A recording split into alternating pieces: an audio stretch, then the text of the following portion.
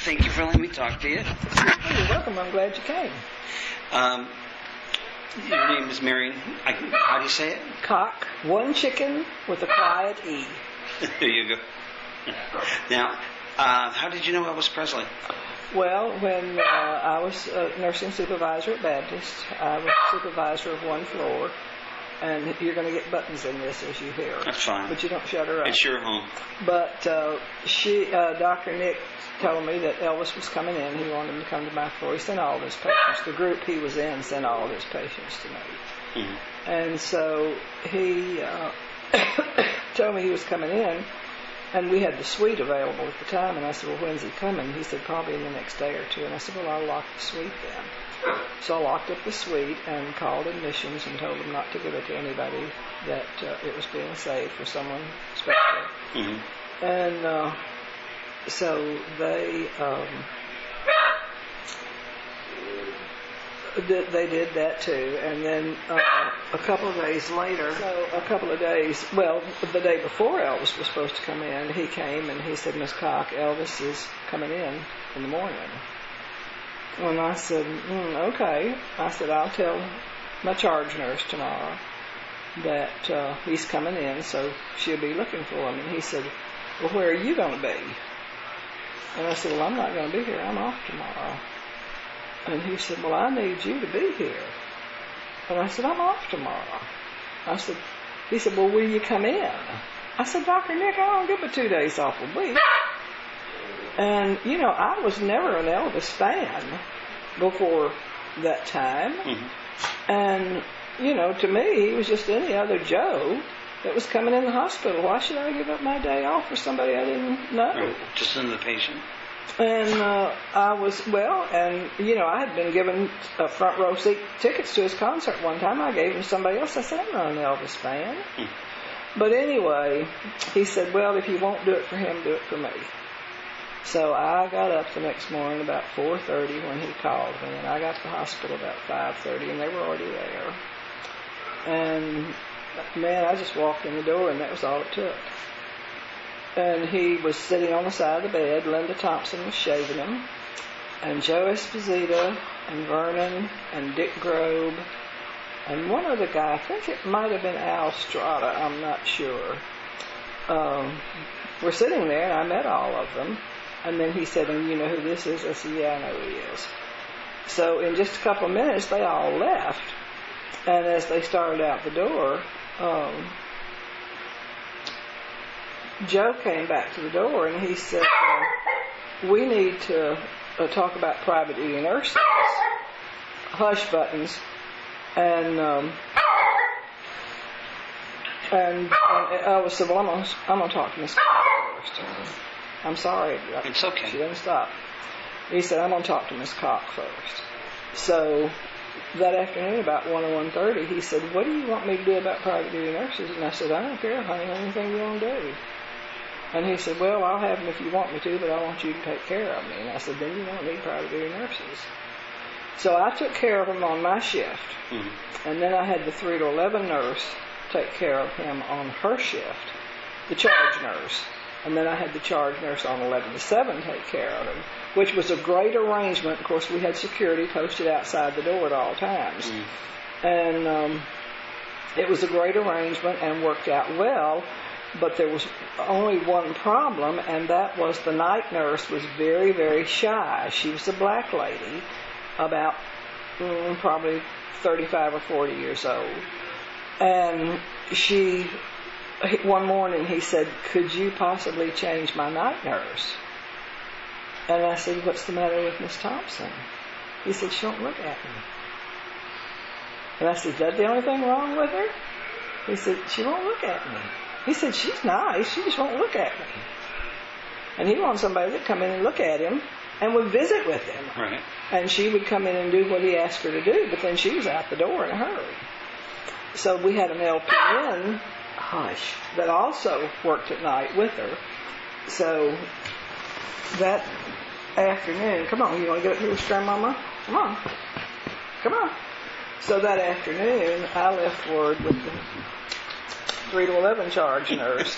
You're such a precious girl. with the 3 to 11 charge nurse, to ask this other nurse to be his nurse. And I said, if Miss Thompson asks why, we'll just tell her that we thought she might want a break from it. So the next morning when I got to work, she was at the desk, and I said, how'd everything go last night? And she said, oh, Miss Cocke, thank you so much for letting whatever her name was take care of him. I said, Tabitha, what was wrong? I said, he's a really nice guy, and he liked you, but he said you wouldn't look at him. And she said, oh no. And she said, I didn't. She said, she said, I just couldn't do it. She said, I just couldn't talk to him. She said, I was just tongue-tied when I was going there. But she was really that way with most patients. Mm-hmm. She would go in the room. He was no exception. And she would go in the room, and he would, in any patient's room. And she went in to do what she had to do, and she left. Right. And she was a very nice person. She was an excellent nurse. But she was not talkative. And we'd have staff meetings, and you could hardly ever get her to say a word. Mm-hmm. But she was a fine lady. Huh? She was just really shy. Yeah, she was. Sure. And actually, he was too. And then it made him more so, because once he got to know somebody, he would loosen up. He was shy. But yeah, he was, he didn't look at someone immediately and snap them up. I guess that's why he said he wanted to wait and talk to me for a while before he decided. But anyway, then so I was with him he was there about 3 weeks. And then when he went home, I didn't see him anymore till August. And then when he came back the second time,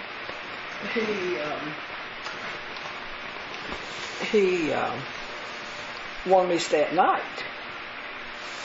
And so I'd go home in the afternoon and stay and cook supper, and then I'd go back in the room outside.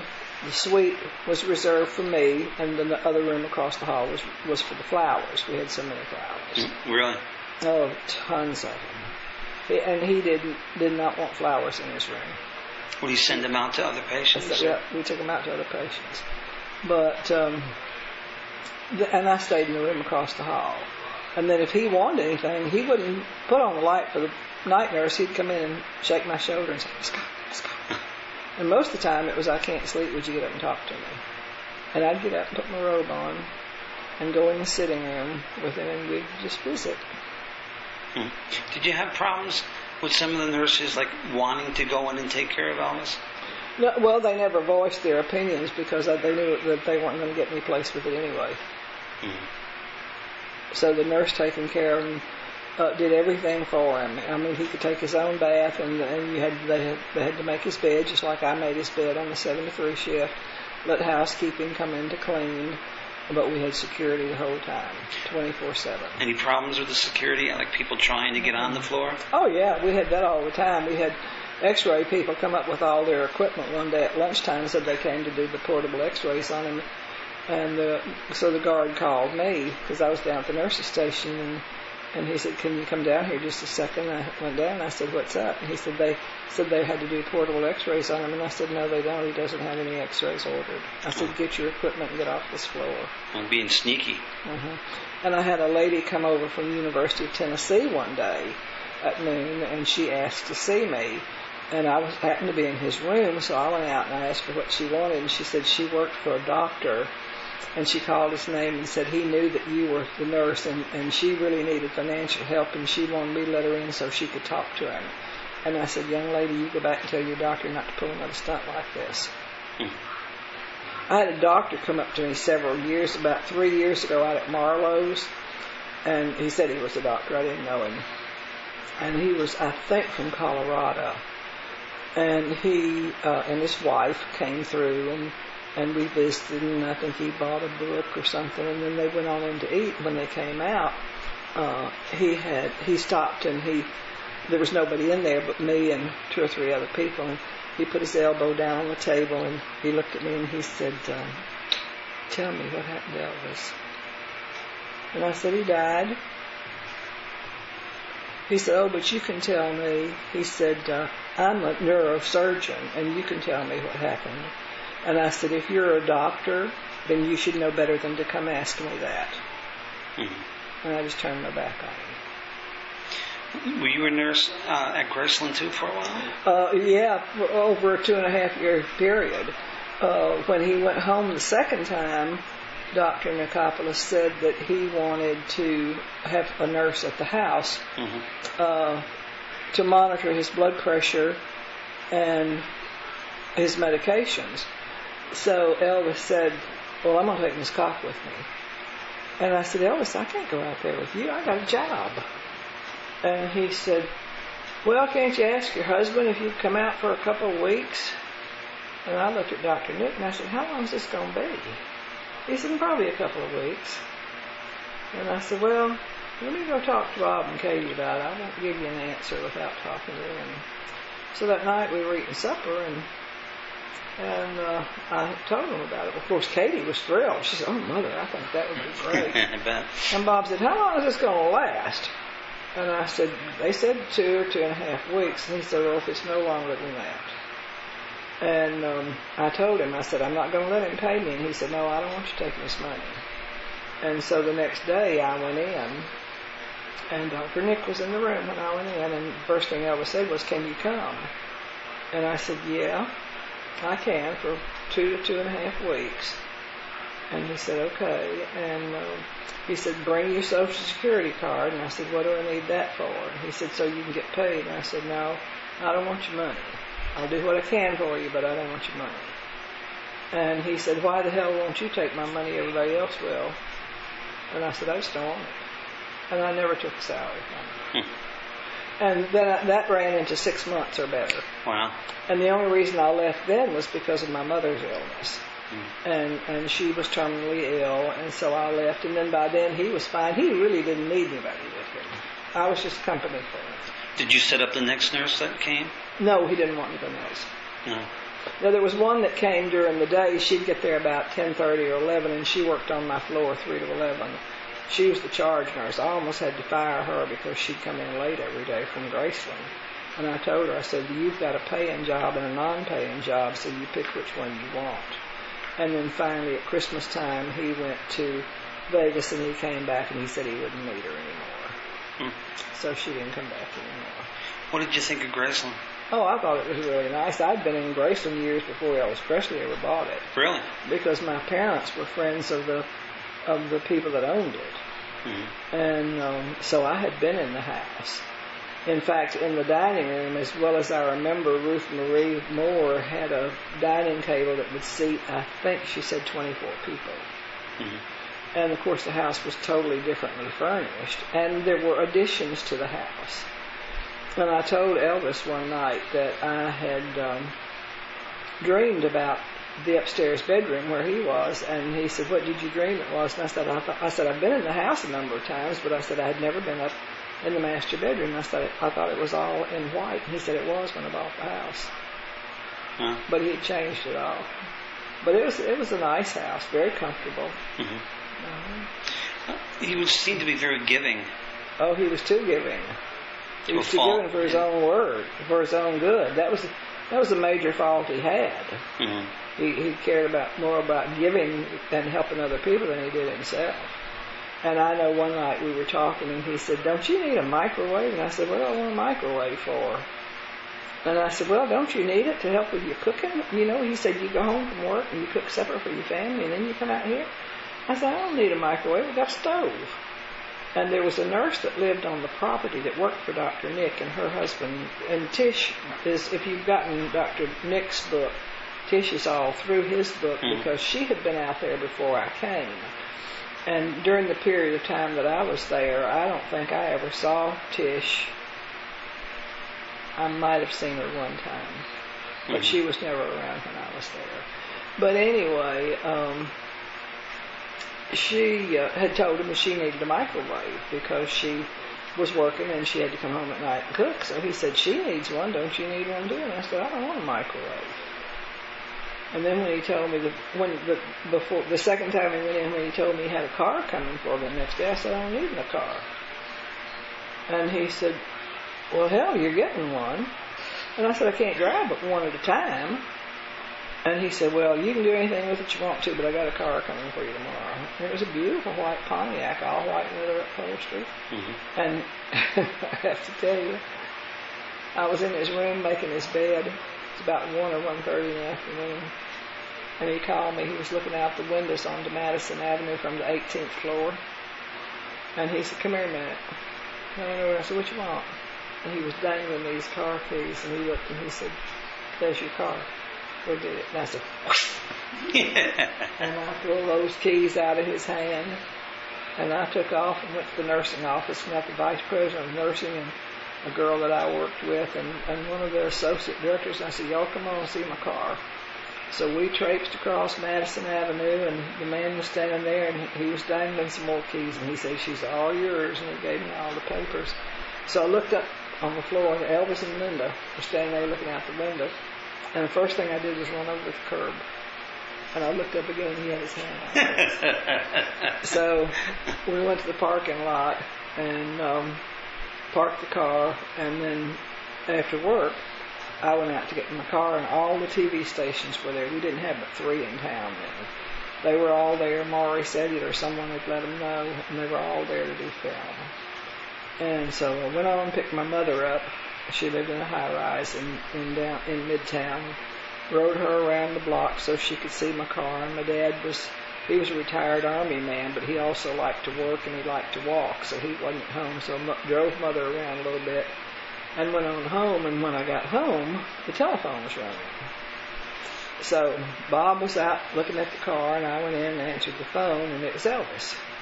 He said, "You get home okay?" I said, "Yeah." "You tired, honey?" And he said, I said, "Yeah, I got home fine." And he said, I just want to tell you something. And I said, "What?" And he said, "The next time I give you a car, you be sure that I look to make sure my bed's finished, that my bed is made." And I said, "Oh my goodness, I didn't finish making your bed, did I?" I said, "Did somebody else come in and do it for you?" And he said, "No, I did." He said, "I finished making it." Goodness. When was the last time that you saw Elvis? A few days before he died. He called me one morning about 2 o'clock. And when we come out and sit with him. And he just couldn't go to sleep, and Ginger was there, and she was milling about, and I just sat on the side of the bed. We probably didn't say a dozen words, and I sat there for about 4 hours, and finally he said, "I think I'm okay now. You want to go home?" And I said, "Okay, you sure?" And he said, "Yeah, I'm okay." And he said, "I think I can go to sleep now." And I got to the door to go out, and he said, "Miss Cocke," and I turned around and looked at him, and I said, "What is it, honey?" And he said, "The doors of this house will always be open for you." And those were the last words he spoke to me face to face. The morning he died, he called to say, "I'm going out of town today. Will you come out before I go and rub my back and have a cup of coffee with me?" And I said, "Yeah." And he didn't quite make it. You were talking earlier about the 35th anniversary coming up. Mm-hmm. Can you tell me a little bit about that? What you got planned? Well, we're going to have it in the Memphis Ballroom. Mm-hmm. And that'll hold, on the 30th anniversary, they asked me to keep it to 900, and I said, "No, I can't do that." We had almost 1,100 packed. Oh, my goodness. And they were so tight, they were almost eating off each other's plates. But we had, for this big anniversary, I've already talked to a good friend of mine about being there with his band. Mm-hmm. And I don't want to tell you all the details about it, but we have planned a lot of things we've never had before there. And all I can tell you is it is going to be outstanding. Cool. It really will be. The price of the tickets now are $85 a piece. I asked the lady at catering about 2 years from now, because when I made the arrangements for it, and I said, "We're paying $85 now. How much are we going to have to pay in 2 years?" And she said it usually goes up about 4% a year. Mm-hmm. So she said it's probably going to be about 8%, which is really an odd figure. It's an odd number. And so I said, well, we probably go up to $90 a ticket. But it was funny, when I first started the dinners, the tickets were $35 a piece, and Sam Phillips got up at University of Memphis at George Klein's memorial thing, and he said, when Marian said she was charging $35 a piece for those tickets, I thought, she'll never do it. Why, you didn't have to pay that much to go see Elvis sing. And he said, she surprised me. He said, she filled that place up. Really? So we have a good crowd. This year, we don't have quite as many as we did last year. We're hoping to get more this year, but we'll wait and see. Whatever we have, we've got a great show planned for this year, and we're going to have an even greater show for 2012. I've already told Priscilla, I said, Priscilla, 2012 will going to knock your eyes out, because she was at the 30th anniversary. Uh-huh. And so she was there to greet the fans and everything. So I told her, I said, this one's going to be even bigger and better. But we're going to have a live band. We're going to have a complete show. We're going to have very few entertainers, but much entertainment. Mm-hmm. Well, sounds like it's going to be fun. It is. It's going to be great. Are you surprised at the popularity of Elvis still today? No. I remember one night after this bad book came out that the three guys had written, and he was so upset by that, and he wondered how the fans were going to be affected. And I said, well, let me tell you this. The people that read it, and I said, the people that know you are not even going to bother to read it.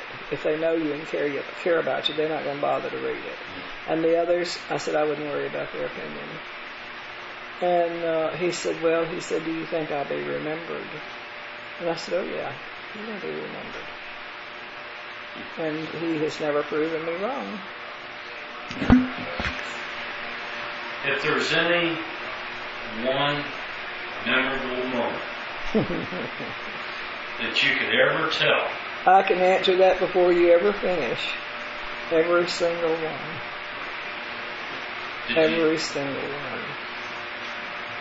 If I had to pick one out of a jillion, it might be the night he reached over and put his hand on my knee and said, Miss Cocke, you're one of the few people I know who's never asked anything of me but friendship.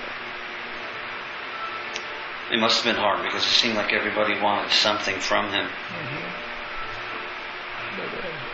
Later on, as you got to know him, you did attend a concert. He asked me one night, Miss Cocke, you ever been to any of my shows? I said, nope. He said, you haven't? I said, I wasn't a fan of yours. He said, well, hell, are you now? And I said, well, I am now, but I know you now. So then I went to one of his concerts. And it was great. Somebody said, are you going up and get a scarf? And I said, no, I'll get him to give me one at the house. And I'll tell you the truth, he gave me two, one for me and one for Katie, and I couldn't tell you what happened to mine or hers either. I don't have a clue. Was it one of the shows he put on here in Memphis? Oh, yeah, it was one of the Memphis shows.